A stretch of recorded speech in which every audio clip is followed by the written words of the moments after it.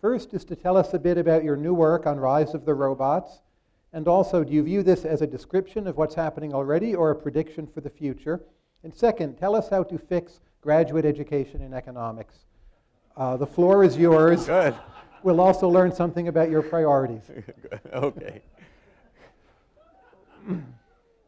So, robots. It may be the same answer for both, no, right? very quick. Yeah, robots could teach our classes too. Very quick on robots. Fascinating. I'm a technophile and a techno-believer, and I do believe that we are in a very rapid ascent of information technology, and I believe that it is displacing lots of jobs, and that it is one of the reasons for the low wages, the stagnation of real earnings in the economy, because the path of manufacturing employment, which we talked about, has shrunk considerably, chronically. More will come. It will also spread through the service economy as well. You don't need baristas in Starbucks.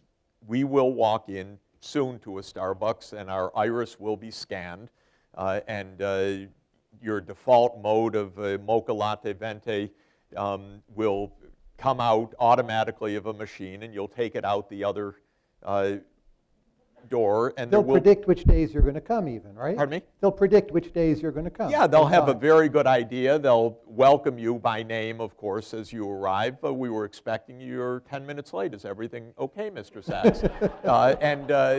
Because Google will know where you are any moment anyway. So that's coming, and it will transform fundamentally the labor market. Now, the interesting conceptual question is this a good thing or a bad thing? Now, as economists, we should say instinctively it's a great thing. Are you kidding? We're going to have the robots do all the work for us, and I believe that's what we've hoped for ever since leaving Eden, when we were condemned to work in the fields 10,000 years ago in the Neolithic Revolution. We've been trying to escape heavy labor. And if the robots will do it, fantastic. But there is this actually deep conceptual question, which is, what is it? There is something right, actually, theoretically, about the argument that the demand for labor falls, the wages decline, and that can actually lead to a downward spiral in our economies. And so I have a paper from last year with Larry Kotlikoff showing how that works. I have another paper coming out in a couple of weeks that I really like, showing in an overlapping generations context how you can get weird outcomes. But what's always true is that with enough government intervention, redistribution of various kinds from old to young, for example, from capital owners to labor owners, of course you can make everybody better off, because a pure technological change, by definition, if properly handled, can make everybody better off. So this question of how we're going to handle this transition is a really interesting one. I believe it's happening. I believe it's a fascinating subject for analysis and research, and I believe it's not been studied in very much depth yet. And that leads me to the second question, because it is a good segue. What do we learn in economics? And I believe not the right things. And I'll take just this question. In my view, whether it's the geography questions or the manufacturing question that you asked about, or the robotics, or whatever it is, what's fascinating for us in our real lives and in our societal choices is the change that we're constantly living in during this past 230 years since Watt gave us the steam engine. And we've been in 230 years of relentless change. Technological change, structural change, societal change, cultural change. And yet our economics models are basically static, meant to be timeless, and if we really want to understand the world, we need to go deep into understanding what Baxter is doing, or how Baxter the robot, or Watson, or what really is changing technologically. Concretely, now, at the graduate level, what would you do with them? Yeah, so economics, we avoid that, I think, conceptually, because if you study anything too specific, it's out of date in 10 years.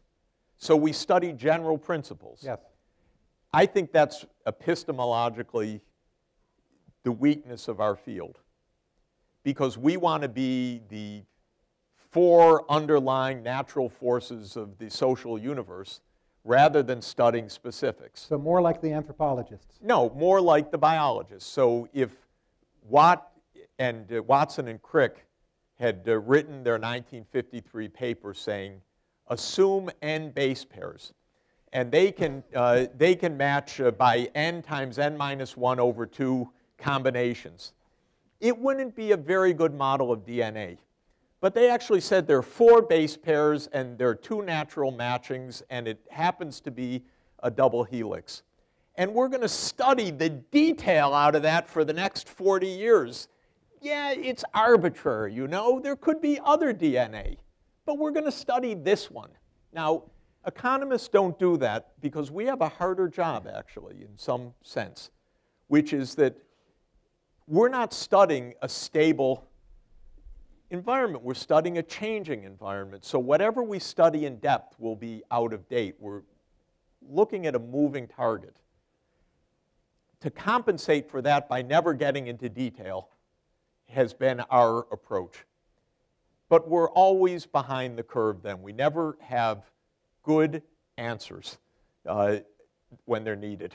And tell us in a sentence. That's what I would like us to study. I would like economists to be working with engineers, to be working with public health, to be working with medical professionals, so that we're actually working on the real systems of our time and adding our pieces to that, but understanding and studying that so that we have an answer to robotics, not a pure theoretical model, which is nice and fun, but something that can be helpful.